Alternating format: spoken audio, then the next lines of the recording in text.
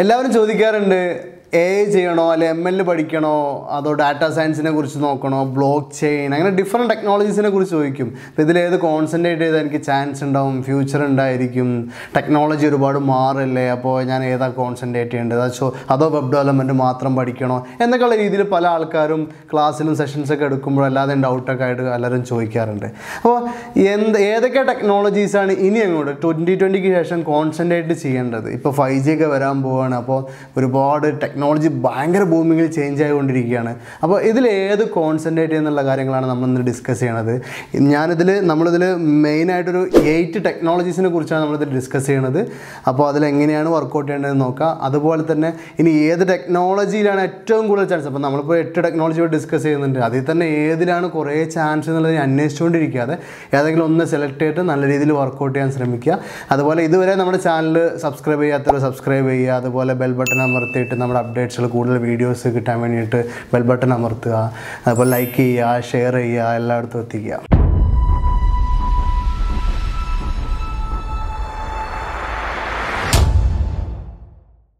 ഇതിൽ first point ANML എന്നുള്ളതാണ്. ANML ആണ് ഫ്യൂച്ചർ എന്നുള്ളത് എല്ലാവർക്കും അറിയാം. എന്തുകൊണ്ടാണെന്ന് വെച്ചാൽ ഇനി മനുഷ്യൻ തിങ്ക് ചെയ്യണ പോലെ, ഇപ്പോൾ റോബോട്ടായാലും ഇതൊക്കെ മനുഷ്യൻ തിങ്ക് ചെയ്യണ പോലെ സിസ്റ്റത്തിനെ കൊണ്ട് തിങ്ക് ചെയ്യിപ്പിച്ചുകൊണ്ടിരിക്കുകയാണ് നമ്മൾ. അപ്പോൾ AI-ൻ്റെ ML-ൻ്റെയും ചാൻസ് ഭയങ്കര അധികം കൂടിക്കൊണ്ടിരിക്കുകയാണ്. ഇപ്പോൾ നമുക്കറിയാം ഓട്ടോണോമസ് കാറൊക്കെ നമ്മുടെ നാട്ടിൽ വരുന്ന കാര്യങ്ങൾ പറയുന്നത് വെച്ചാൽ ഡ്രൈവർ ഇല്ലാതെ സ്വന്തം കാർ ഓടിച്ച് പോകുന്നത്. അപ്പോൾ അവിടെയൊക്കെ ഡിസിഷൻ എടുക്കണം മനുഷ്യൻ തിങ്ക് ചെയ്യണ പോലെ തന്നെ. അപ്പോൾ ഒബ്സ്റ്റക്കിൾ മുന്നിൽ വരുമോ ഇല്ലേ, വരുന്നുണ്ടോ ഇല്ലേ എന്നൊക്കെ ഉള്ളത് നോക്കിയിട്ട് മനസ്സിലാക്കിയിട്ട് എന്ത് ചെയ്യേണ്ടി വരും, സ്വന്തം ഡിസിഷൻ എടുത്ത് സിസ്റ്റം വർക്ക് ചെയ്യേണ്ടി വരും. അവിടെയാണ് AI-ൻ്റെ ചാൻസ് വരുന്നത്, AI-യും ML-ൻ്റെയൊക്കെ ചാൻസ് വരുന്നത്. ഒരുപാട് ഫീൽഡുകൾ, ഇപ്പോൾ ഫുഡ് സ്വിഗ്ഗി വെച്ചിട്ട് ഫുഡ് ഡെലിവറി ആണെങ്കിൽ ഡ്രോൺ വെച്ചിട്ട് വരികയാണെന്ന് പറയുന്നത്. പിന്നെ സംസാരിക്കുന്നൊക്കെ റോബോട്ടുകളുണ്ട്. നമ്മുടെ മൊബൈലിൽ നമ്മുടെ ഗൂഗിൾ അസിസ്റ്റൻസ് വെച്ചിട്ട് നമ്മൾ സംസാരിക്കാറുണ്ട്, സംസാരിച്ചിട്ട് മ്യൂസിക് പ്ലേ ചെയ്യിക്കാറുണ്ട്. പല കാര്യങ്ങളും, കോൾ ചെയ്യേണ്ട കാര്യങ്ങളും ജസ്റ്റ് നമ്മൾ ഫോണിനോട് പറഞ്ഞാൽ തന്നെ ഫോൺ അത് ചെയ്യുന്നുണ്ട് ഇപ്പോൾ. അപ്പോൾ അത് ഇനി കൂടുതൽ അങ്ങോട്ട് റിസർച്ച് ഓറിയൻറ്റഡ് ആയിട്ടും ഒരുപാട് ഫീൽഡുകളിൽ ഇത് അപ്ലൈ ചെയ്തുകൊണ്ടിരിക്കുകയാണ്. അതുകൊണ്ട് തന്നെ AI-ML-ൻ്റെ ചാൻസ് ഭയങ്കര അധികം കൂടിക്കൊണ്ടിരിക്കുകയാണ്. ഫ്യൂച്ചറിസ്റ്റിക് ആയിട്ട് ടെക്നോളജി ഏറ്റവും കൂടുതലുള്ളത് നമുക്ക് AI-ML തന്നെ പറയാൻ പറ്റും. പിന്നെ ഇതിൽ ശ്രദ്ധിക്കേണ്ട ഒരു കാര്യം വെച്ചാൽ പലരും പറയും AI-ML വന്നു കഴിഞ്ഞാൽ നമ്മുടെ ജോബ് പോവുമോ അല്ലെങ്കിൽ നമുക്ക് ജോബ് ഇല്ലാതാവുമോ എന്നൊക്കെയുള്ളൊരു ചിന്ത എല്ലാവർക്കും ഉണ്ട്. പക്ഷേ അതിൻ്റെ യാഥാർത്ഥ്യം എന്ന് വെച്ചാൽ AI-ML വന്നു കഴിഞ്ഞാൽ അത് അപ്ലൈ ചെയ്തുകൊണ്ട് അത് ലേൺ ചെയ്തുകൊണ്ടും അതിൽ വർക്ക് ചെയ്യേണ്ടതായിട്ടുള്ള ഫീൽഡുകൾ വേറെ കുറേ ഉണ്ട്. അത് കണ്ടെത്തി അതിലോട്ട് ചേഞ്ച് ആയി അത് പഠിക്കുക എന്നുള്ളതാണ്. അല്ലാതെ നമ്മളിപ്പോൾ പണ്ട് പറയുമ്പോൾ ടൈപ്പ് റൈറ്റിംഗ് കമ്പ്യൂട്ടർ വന്നു കഴിഞ്ഞാൽ ടൈപ്പ് റൈറ്റിംഗ് ജോബ് പോകുമോ എന്നുള്ള രീതിയിലൊക്കെ പറഞ്ഞാൽ ആ രീതിയിലല്ല, ആ രീതിയിൽ തന്നെയാണ്. പക്ഷേ അതിലെന്താണ് ഇമ്പ്രൂവ് ആയിട്ട് സിസ്റ്റത്തിൽ ഒരുപാട് ജോബ് കൂടുതലേ ചെയ്ത്. അതുപോലെ തന്നെ ഇതിലും ഡിഫറൻറ്റ് ഫീൽഡിൽ ജോബുകൾ പുതിയത് വരും. അപ്പോൾ അത് കണ്ടെത്തിയിട്ട് അതിലോട്ട് പഠിച്ച് അതിലോട്ട് മൂവ് ചെയ്യണം എന്നുള്ളതാണ് പറയാനുള്ളത് അതിനെക്കുറിച്ച്. രണ്ടാമത്തെ ടെക്നോളജി ഡാറ്റാ സയൻസ്. ഇന്ന് എല്ലാവരും കേൾക്കുന്നതാണ് ഡാറ്റാ സയൻസ് ഭയങ്കര ഇമ്പോർട്ടൻസ് വെച്ചാൽ നമ്മുടെ ഡാറ്റ നമ്മൾ പറഞ്ഞേക്കാറുണ്ട്. ഇപ്പോൾ ഫേസ്ബുക്ക് അല്ലെങ്കിൽ വാട്സാപ്പൊക്കെ നമ്മുടെ ഡാറ്റ റീഡ് ചെയ്യുന്നുണ്ട്, അല്ലെങ്കിൽ നമ്മുടെ മെയിൽ അവർ കാണുന്നുണ്ട്, നോക്കുന്നുണ്ട്, നമ്മളെ ഫോൺ സെക്യൂർ അല്ല എന്നൊക്കെ പറയും. ഇങ്ങനെ പറയുമ്പോഴും പലരും തെറ്റിദ്ധരിച്ചിട്ട് പല മീഡിയാസിൽ ഇതിനെക്കുറിച്ച് ഡിസ്കസ് ചെയ്യാം. ടെക്നോളജി അറിയാത്ത പലരും തെറ്റിദ്ധരിച്ചിട്ട് എന്തെങ്കിലും ഡിസ്കസ് ചെയ്യാറുണ്ട്. ഒരിക്കലും നിങ്ങൾ മനസ്സിലാക്കേണ്ട ഒരു ഡാറ്റാ സയൻറ്റിസ്റ്റ് അല്ലെങ്കിൽ ഇങ്ങനെയുള്ള ആൾക്കാരൊന്നും നിങ്ങളല്ലാതെ ഡാറ്റ എടുത്ത് റീഡ് ചെയ്ത് ഓരോരുത്തരും റീഡ് ചെയ്ത് നോക്കുമെന്നല്ല. ഇവർ ചെയ്യുന്നത് ഒരു സെറ്റ് ഓഫ് ഡാറ്റനെ വെച്ചിട്ട് നമ്മളിപ്പോൾ ഇന്ന ടൈപ്പ് ഓഫ് ആളാണോ, ഇന്ന ടൈപ്പ് ബിഹേവിയർ ഉള്ള ആളാണോ എന്നൊക്കെ ഐഡൻറ്റിഫൈ ചെയ്യുക, അതിനെ ഗ്രൂപ്പ് ചെയ്യുക. അല്ലാതെ ഒരു സ്പെസിഫിക് ആൾ ഇന്നത് ചെയ്യുന്നുണ്ടോ അല്ലെ ഇന്ന കാര്യങ്ങൾ ആണോ ഇന്ന് ചെയ്യുന്നതെന്ന് നോക്കിക്കൊണ്ടിരിക്കുകയല്ല അവരൊന്നും ചെയ്യുന്നത്. അതുകൊണ്ട് ഇതിൻ്റെ പേരിൽ ആരെയും സെക്യൂരിറ്റി പോകാമെന്നുള്ള ചിന്താഗതി വേണ്ട. അതൊക്കെ വേറൊരു രീതിയിൽ വളരെ സെക്യൂർ ആയിട്ടാണ് ഇവരൊക്കെ അത് ഡാറ്റ അനലൈസ് ചെയ്യണത്. എന്തിനാണെന്ന് വെച്ചാൽ ഇപ്പോൾ പല പ്രഡിക്ഷൻസ്, ഇപ്പോൾ നിങ്ങൾ ഏത് ടൈപ്പ് ഓഫ് ആൾക്കാരാണെന്ന് വെച്ചാൽ അതിനെ ബേസ് ചെയ്തിട്ട് നിങ്ങൾക്ക് പല പ്രൊഡക്റ്റുകളും നിങ്ങളെ സെർച്ചിങ്ങിലായാലും യൂട്യൂബിലായാലൊക്കെ വരുന്നതാണ് സജഷൻസ്. അപ്പോൾ നിങ്ങൾ ഇപ്പോൾ ഒരു ലാപ്ടോപ്പാണ് നിങ്ങൾ പർച്ചേസ് ചെയ്യാൻ നോക്കുന്നത്. അപ്പോൾ ആ ലാപ്ടോപ്പിനെ കുറിച്ചായിരിക്കും ചിലപ്പോൾ എന്ത് ചെയ്യുക, നിങ്ങളൊരു ജസ്റ്റ് ഒന്ന് ഗൂഗിളിൽ സെർച്ച് ചെയ്ത് കഴിഞ്ഞാൽ ചിലപ്പോൾ കുറച്ച് ഞങ്ങൾ മെയിൽ എടുത്താലോ അല്ലെങ്കിൽ യൂട്യൂബ് എടുത്താലോ അവിടെയൊക്കെ ലാപ്ടോപ്പിൻ്റെ പരസ്യങ്ങൾ കാണാം.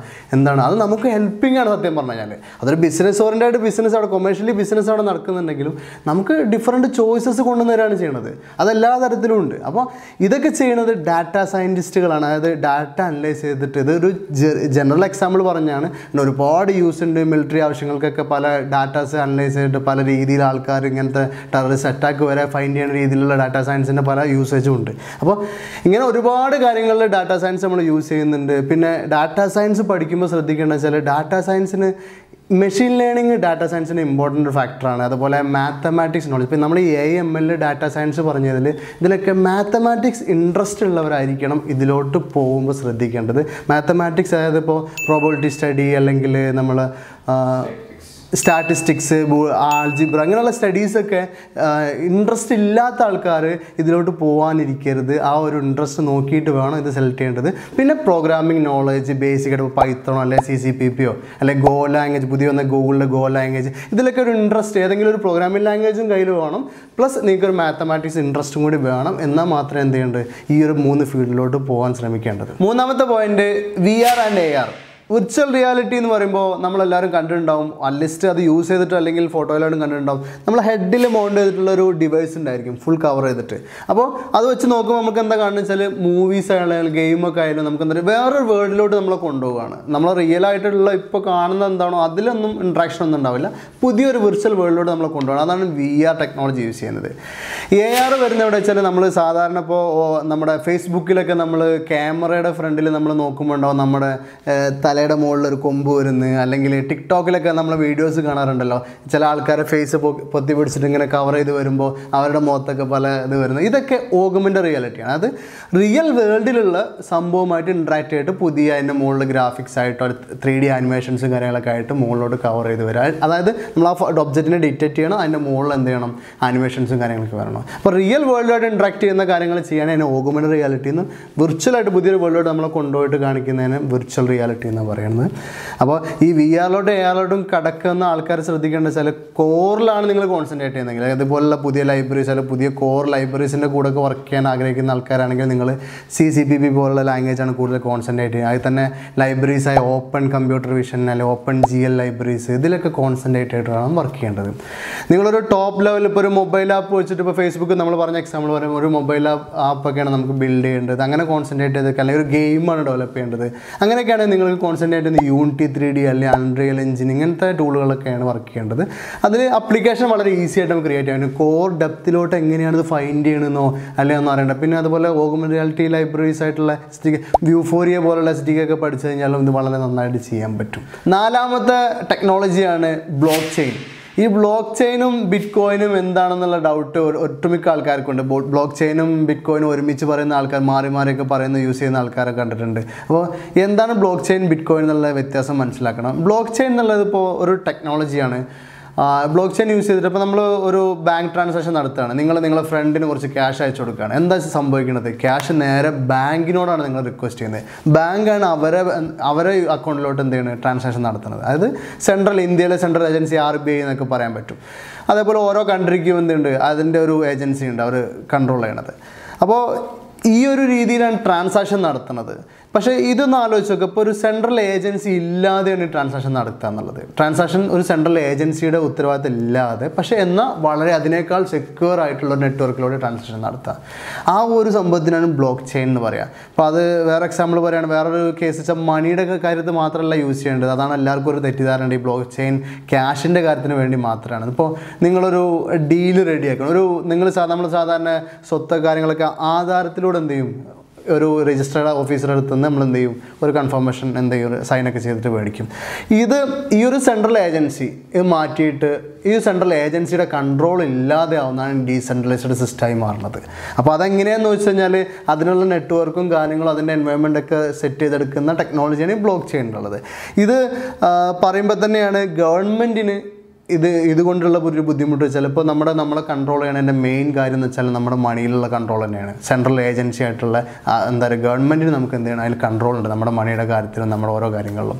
പക്ഷേ ഈ ഒരു കൺട്രോൾ ഇല്ലാതെയാവും ഈ ഡീസെൻട്രലൈസ് സിസ്റ്റം വരുമ്പോൾ. അപ്പോൾ അതുകൊണ്ട് തന്നെ ഗവൺമെൻറ് ആയാലും പലരും ഇതിൻ്റെ നല്ല രീതിയിലുള്ള റിസർച്ചിലാണ്. ഒരുപാട് ചാൻസ് ഇതിൽ വളർന്നു വരുന്ന ചാൻസ് കാണുന്നുണ്ട്. ഇപ്പോൾ റീസെൻ്റ്ലി ദുബായിൽ പറയുന്നത് ദുബായ് 2020 എല്ലാ ലീഗൽ, അതായത് ഗവൺമെൻറ്റിൻ്റെ ഒഫീഷ്യൽ കാര്യങ്ങളെല്ലാം ബ്ലോക്ക് ചെയിൻ ടെക്നോളജിയിലോട്ട് മാറുകയാണ്. കാണുന്നത്. അപ്പോൾ അതെങ്ങനെയാണെന്നുള്ളത് നമ്മൾ നോക്കി കണ്ടിരിക്കുന്നു, അതെങ്ങനെയാണ് ചെയ്യാന്നുള്ളത്. അപ്പോൾ ഇങ്ങനെ ഒരുപാട് ഫീൽഡുകൾ ഇത് അപ്ലൈ ചെയ്ത് വരാൻ ചാൻസ് കാണുന്നുണ്ട്, നല്ല രീതിയിലുള്ള ബൂമിങ് കാണുന്നുണ്ട്. ഒരുപാട് കേരളത്തിൽ തന്നെ കുറേ ബ്ലോക്ക് ചെയിൻ ഡെവലപ്പേഴ്സിനെ ഡെവലപ്പ് ചെയ്യാൻ വേണ്ടിയിട്ട് കേരള ബ്ലോക്ക് ചെയിൻ അക്കാദമി എന്നൊക്കെ പറഞ്ഞിട്ട് കേരള ഗവൺമെൻറ് ഇനിഷ്യേറ്റീവ് എടുത്ത് സ്റ്റാർട്ട് ചെയ്തിട്ടുണ്ട്. അപ്പോൾ അതിൻ്റെ ബേസിൽ ഒരുപാട് കാര്യങ്ങൾ നടന്നുകൊണ്ടിരിക്കുന്നുണ്ട്. അപ്പോൾ ബ്ലോക്ക് ചെയിനിന് ഭയങ്കര ചാൻസാണ് ഇങ്ങനത്തെ, അതായത് സെക്യൂറായിട്ട് ഡീസെൻട്രലൈസ്ഡ് ആയിട്ട് ഒരു സിസ്റ്റമാണ്. അപ്പോൾ ഇനി എന്തായാലും വേൾഡ് ബ്ലോക്ക് ചെയിനിലോട്ട് പോകുമെന്ന് തന്നെ വിചാരിക്കുന്നത്. പക്ഷേ ഇവിടെ ഒരു കാര്യമുണ്ട്, എല്ലാവരും കുറേ ആൾക്കാർ ഇതിന് വേണ്ടിയിട്ട് ബ്ലോക്ക് ചെയിനിൽ പഠിക്കുമ്പോൾ ഒരു കാര്യം ശ്രദ്ധിക്കേണ്ടത് വെച്ചാൽ ബ്ലോക്ക് ചെയിൻ നമുക്ക് എല്ലായിടത്തും അപ്ലൈ ചെയ്യാൻ പറ്റില്ല. അപ്പോൾ എല്ലാ ആപ്ലിക്കേഷനിലും ബ്ലോക്ക് ചെയിൻ എനിക്കൊരു ആപ്ലിക്കേഷൻ ഞാൻ ബ്ലോക്ക് ചെയിൻ ഉണ്ടാക്കട്ടെ അങ്ങനെയൊന്നും യൂസ് ചെയ്യാൻ പറ്റുന്ന ടെക്നോളജി അല്ല. എന്താണ് ബ്ലോക്ക് ചെയിൻ എന്ന് മനസ്സിലാക്കണം, അതിൻ്റെ യൂസ് വരുന്ന ഏരിയ ആണോ നിങ്ങളെ റിക്വയർമെൻറ്റ് എന്ന് മനസ്സിലാക്കണം, എന്നിട്ട് മാത്രം ബ്ലോക്ക് ചെയിൻ അപ്ലൈ ചെയ്യാൻ പോകണം. അല്ലാതെ എല്ലാത്തിനും കൊണ്ടിട്ട് നമുക്ക് ഈ ബ്ലോക്ക് ചെയിൻ അപ്ലൈ ചെയ്യാൻ പറ്റത്തില്ല. അപ്പോൾ ഇനി ബിറ്റ്കോയിൻ, ഈ ബ്ലോക്ക് ചെയിൻ എന്നുള്ള ടെക്നോളജി യൂസ് ചെയ്തിട്ട് മണി ട്രാൻസാക്ഷൻ നടത്തുന്നുണ്ട്. അതിനെ പറയുന്നത് ക്രിപ്റ്റോ കറൻസി എന്നാണ് അതിന് കോമൺ ആയിട്ട് പറയുന്ന ടേം. അപ്പോൾ ഈ ക്രിപ്റ്റോ കറൻസിയിലെ ഒരു കമ്പനിയുടെ ഒരു പ്രൊഡക്റ്റ് മാത്രമാണ് എന്ത് ഈ ബിറ്റ് കോയിൻ ഉള്ളത്. അതേപോലെ ഇതേറത്തിൻ്റെ കോയിൻ ഉണ്ട്.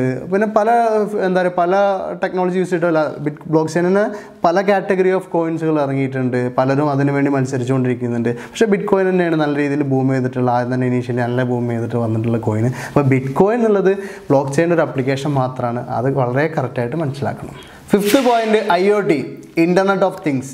ആ പേര് കേൾക്കുമ്പോൾ തന്നെ മനസ്സിലാവും എന്താണ് കാര്യം എന്നുള്ളത്. അതായത് എല്ലാ കാര്യങ്ങളും ഇൻ്റർനെറ്റുമായിട്ട് ബന്ധിപ്പിക്കുക. അപ്പോൾ നമ്മളിപ്പോൾ സാധാരണ എക്സാമ്പിൾ പറയുകയാണെങ്കിൽ ഇപ്പോൾ ഹോം ഓട്ടോമേഷൻ്റെ കാര്യങ്ങൾ അറിയാം നിങ്ങൾക്ക്. ഇപ്പോൾ വീട്ടിലെ ഫാന് അല്ലെ ലൈറ്റ് കാര്യങ്ങളൊക്കെ നമുക്ക് കൺട്രോൾ ചെയ്യാൻ പറ്റും. അതേപോലെ നമ്മൾ പുറത്ത് പോയാലും എന്ത് ചെയ്യാൻ പറ്റും, നമുക്ക് ഈ കാര്യങ്ങൾ കൺട്രോൾ ചെയ്യാൻ പറ്റും. എത്ര ഡിസ്റ്റൻസ് നമുക്ക് എന്ത് ചെയ്യാൻ പറ്റും, ഇൻ്റർനെറ്റ് ത്രൂ എന്ത് ചെയ്യാം, ഈ കാര്യങ്ങളൊക്കെ കൺട്രോൾ ചെയ്ത് യൂസ് ചെയ്യാൻ പറ്റുകയാണ്. അങ്ങനെ എല്ലാ കാര്യങ്ങളും ഇൻ്റർനെറ്റുമായിട്ട് ബന്ധപ്പെടുത്തി വരുന്നത് IoT. ഇപ്പോൾ IoT ഫീൽഡ് എന്ന് പറയുമ്പോൾ ഡിഫറെൻറ്റ് ഫീൽഡിലുള്ളൊരു കോമ്പിനേഷനാണ്. ഇപ്പോൾ ഇലക്ട്രോണിക്സ് ഫീൽഡ് വരും, അതിൽ സോഫ്റ്റ്വെയർ ഫീൽഡ് വരും, അതേപോലെ മെക്കാനിക്കൽ ഫീൽഡ് വരും, ഇലക്ട്രിക്, എല്ലാ ഡിഫറെൻറ്റ് എഞ്ചിനീയറിംഗ് ഫീൽഡും ഒരു കോമ്പിനേഷൻ ആയിട്ടാണ് വരിക. അപ്പോൾ എന്ന് വെച്ചാൽ ഈ എല്ലാ ഫീൽഡിലുള്ള ആൾക്കാർക്കും ജോബ് ഇൻക്രീസ് ചെയ്യും. അതിൽ കൂടുതൽ സോഫ്റ്റ്വെയർ എഞ്ചിനീയേഴ്സിനും കൂടുതൽ കൺട്രോളിങ്ങിനും കാര്യങ്ങൾക്കുള്ള ആപ്ലിക്കേഷൻസിനും സോഫ്റ്റ്വെയർസിനും ചാൻസ് കൂടുകയാണ് ചെയ്യുന്നത് IoT വരുമ്പോൾ. അതുപോലെ IoT പഠിക്കുമ്പോൾ ശ്രദ്ധിക്കേണ്ട ഒരു കാര്യം വെച്ചാൽ IoT ഒരു സ്പെസിഫിക് ടൂൾ വെച്ചിട്ട് പോകുന്നൊരു ടെക്നോളജി ഒന്നല്ല.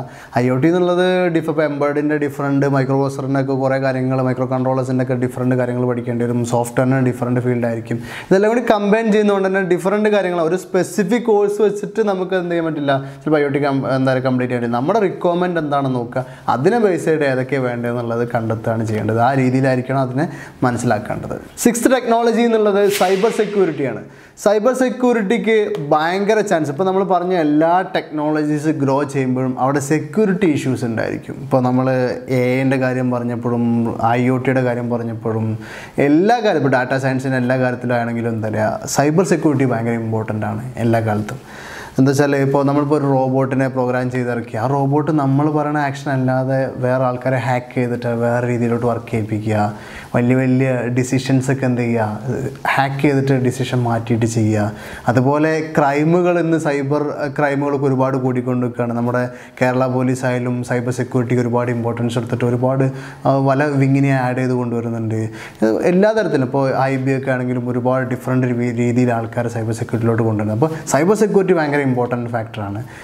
ഈ സൈബർ സെക്യൂരിറ്റിയിൽ പഠിക്കുന്ന ആൾക്കാർ വളരെ ശ്രദ്ധിക്കേണ്ടത് വെച്ചാൽ, സൈബർ സെക്യൂരിറ്റി പഠിക്കുമ്പോൾ വളരെ ഡീപ്പായിട്ട് പോകണം. ഡീപ്പായിട്ട് വെച്ചാൽ പലരും ഈ ജസ്റ്റ് ക്ലിക്ക് ചെയ്തിട്ട് അല്ലെങ്കിൽ ഇപ്പോൾ കാളി ലിനക്സ് പോലുള്ള OSകൾ ക്ലിക്ക് ചെയ്തിട്ട് യൂസ് ചെയ്യണം മാത്രമാണ് പലരും നോക്കുന്നത്. പക്ഷേ അതല്ലാതെ കോറിലോട്ട് അതിൽ കോഡ് ചെയ്യാനും CCPP ലാംഗ്വേജ് ഒക്കെ പഠിച്ചിട്ട്, അതേപോലെ ഷെൽ സ്ക്രിപ്റ്റിംഗ് ഒക്കെ പഠിച്ചിട്ട് പല ടൂളുണ്ടെയും എന്ന രീതിയിൽ കോറിലോട്ട് പോയിട്ട് വേണം സൈബർ സെക്യൂരിറ്റി ഫീൽഡിൽ വർക്ക് ചെയ്യാൻ. അപ്പോൾ ആ രീതിയിൽ ഇൻട്രസ്റ്റ് ഉള്ള ആൾക്കാരെ സൈബർ സെക്യൂരിറ്റിയിൽ പോകാൻ പാടുള്ളൂ. അല്ലാതെ ജസ്റ്റ് ക്ലിക്ക് ചെയ്തിട്ട് എന്തൊക്കെയോ ചെയ്യാന്നുള്ള രീതിയിലൊന്നും പോകരുത്. കോഡിങ് കുറച്ച് ഇൻട്രസ്റ്റോടെ ഉണ്ടെങ്കിലാണ് സൈബർ സെക്യൂരിറ്റി നല്ല രീതിയിൽ ചെയ്യാൻ പറ്റുക. അടുത്തൊരു ഇമ്പോർട്ടൻ്റ് ആയിട്ടുള്ളൊരു ഫീൽഡാണ് DevOps എന്നുള്ള ഒരു ടെക്നോളജി എന്ന് പറയാൻ പറ്റില്ല. പല ടെക്നോളജീസിൻ്റെയും കൂടി കോമ്പിനേഷൻ ആയിട്ടാണ് DevOps കാണുന്നത്. ഡെവലപ്മെൻറ്റ് ആൻഡ് ഓപ്പറേഷൻ എന്നുള്ള DevOps ഇപ്പോൾ ഒരുപാട് കമ്പനീസിൽ അതിന് ചാൻസ് കൂടിക്കൊണ്ട് നിൽക്കുന്നുണ്ട്. പണ്ടൊക്കെ കമ്പനീസിൽ ഒരു സെർവർ റൂം മെയിൻറ്റെയിൻ ചെയ്യുക, ഒരു കമ്പനി തന്നെ അവർ സെർവർ മെയിൻറ്റെയിൻ ചെയ്ത് കൊണ്ടുപോകുന്ന രീതിയിലായിരുന്നു പണ്ട് കമ്പനിയിൽ കണ്ടിരുന്ന അപ്രോച്ച്. ഇപ്പോൾ ഒട്ടുമിക്കതും ക്ലൗഡ് സെർവറുകളൊക്കെ വന്നതോടെ കോഡ് ചെയ്യുന്ന ഡെവലപ്പർ എടുത്തുനിന്ന് ഈ റിലീസ് കാര്യങ്ങൾ, അതായത് ഇപ്പോൾ നമ്മളെ ഗിറ്റ് പോലെ കണ്ടിന്യൂസ് ഇൻറ്റഗ്രേഷൻ ടൂളുകളൊക്കെ യൂസ് ചെയ്തിട്ട്, അതായത് ഓട്ടോമാറ്റിക്കായിട്ട് ഇപ്പോൾ ഒരു കോഡ് കഴിഞ്ഞ് നമ്മളൊരു സെഷൻ റിലീസ് മോഡിലോട്ട് വന്നു കഴിഞ്ഞാൽ അത് റിലീസ് ഓട്ടോമാറ്റിക്കായിട്ട് സെർവറിൽ അപ്പ് ചെയ്യുക, റിലീസ് ചെയ്യുക, അങ്ങനെയുള്ള മൊത്തം കാര്യങ്ങൾ ക്ലൗഡിൻ്റെ മെയിൻ്റനൻസും കാര്യങ്ങളെല്ലാം കൂടി ചെയ്തിട്ടാണ് ഈ DevOps വരുന്നത്. അതിൽ കുറച്ച് ഡെവലപ്മെൻറ്റ് കൺസെപ്റ്റുകൾ അറിയാതെ DevOpsൽ പോകാൻ പറ്റും. ഞാൻ DevOps ആണ് തീരെ ഡെവലപ്മെൻറ്റ് ഇല്ലാത്തതല്ല, ഡെവലപ്മെൻറ്റ് കുറച്ച് കാര്യങ്ങൾ അറിഞ്ഞിട്ട് ഈ ഓപ്പറേഷൻ കാര്യങ്ങൾ മൊത്തം റിലീസ് മാനേജ്മെൻറ്റും ടെസ്റ്റിംഗ് ബഗ് ഫിക്സിൻ്റെ ഒക്കെ മാനേജ് ചെയ്യുന്നതാണ് DevOps എന്നുള്ള field. 8th point web technologies ആണ്. വെബ് ടെക്നോളജീസ് എന്ന് പറയുമ്പോൾ നമ്മളെ website, web ആപ്ലിക്കേഷൻസിൻ്റെ front end back end ഈ കാര്യങ്ങളൊക്കെയാണ് വെബ് ടെക്നോളജീസിൽ വരുന്നത്. നമ്മൾ ഇപ്പം മൊബൈൽ ആപ്പ് അല്ലെങ്കിൽ സിസ്റ്റം ലെവൽ സോഫ്റ്റ്വെയർ, ഇനി സിസ്റ്റം ലെവൽ സോഫ്റ്റ്വെയർ ഇൻസ്റ്റാൾ ചെയ്തിട്ട് അത് വർക്ക് ചെയ്യിപ്പിക്കുക എന്നുള്ള കാര്യങ്ങളൊന്നും അല്ലാതെ തീരെ യൂസ് ചെയ്യില്ല. അപ്പോൾ തന്നെ നമുക്കറിയാം ഗൂഗിൾ ഡ്രൈവ് ഒക്കെ പോലെ വന്നപ്പോൾ തന്നെ മൈക്രോസോഫ്റ്റ് നമ്മൾ വേർഡും എക്സലൊന്നും നമ്മൾ എന്ത് ചെയ്യില്ല, ഇൻസ്റ്റാൾ ചെയ്തിട്ടല്ല യൂസ് ചെയ്യുക. എല്ലാവരും ബ്രൗസറിലാണ്, ജസ്റ്റ് ഡ്രൈവിൽ ഒരു അക്കൗണ്ട് ക്രിയേറ്റ് ചെയ്യും, യൂസ് ചെയ്യുകയാണ് ചെയ്യുന്നത്. അപ്പോൾ ഇതെല്ലാം ബ്രൗസറിലോട്ട് മാറി വരികയാണ്. അതേപോലെ മൊബൈൽ ആപ്പുകളാണെങ്കിലും ഇപ്പോൾ ഇനിയിപ്പോൾ മൊബൈൽ ആപ്പിൻ്റെ ഒരു കേസ് ആലോചിക്കുകയാണെങ്കിൽ ഇപ്പോൾ ആൻഡ്രോയിഡിൻ്റെ ഒരു കേസ് തന്നെ ആലോചിക്കുക.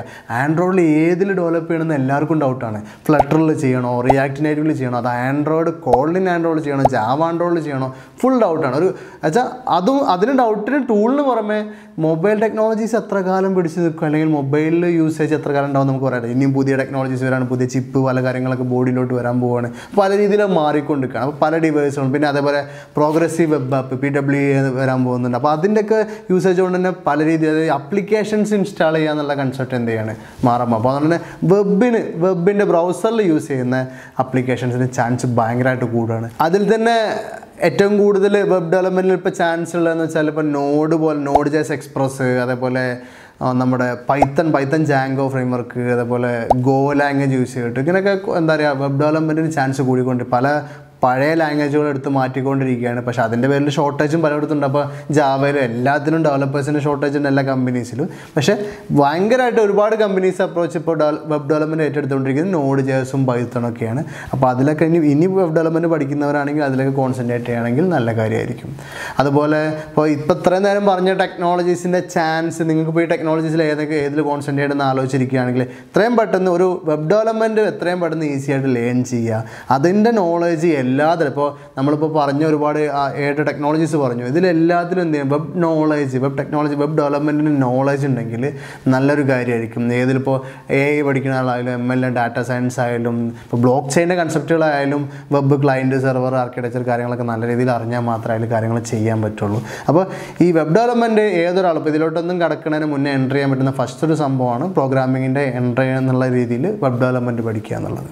ഇത്രയും ഫീൽഡുകളാണ് ഇപ്പോൾ നിയർ ഫ്യൂച്ചറിൽ ഭയങ്കരമായിട്ട് ബൂമിങ് കാണിക്കുന്നത്. അപ്പോൾ ഈ ഒരു ടെക്നോളജിയിൽ ഏതെങ്കിലും കോൺസെൻട്രേറ്റ് ചെയ്യുക. അതും കോൺസെൻട്രേറ്റ് ചെയ്യുമ്പോൾ ശ്രദ്ധിക്കേണ്ടത് വെച്ചാൽ നിങ്ങളെ ഇൻട്രസ്റ്റ് ഏതാണോ അതിനെ ബേസ് ചെയ്തിട്ടാണ് ചൂസ് ചെയ്യേണ്ടത്. അല്ലാതെ ഏതാണ് ഫീൽഡ്, ഏത് ഫീൽഡാണ് ചാൻസ് എന്ന് തിരഞ്ഞെടുക്കുക, അല്ലെങ്കിൽ അതിന് വേണ്ടിയിട്ട് കുറേ കാലം തിരഞ്ഞെടുക്കുക എന്നുള്ളതല്ല.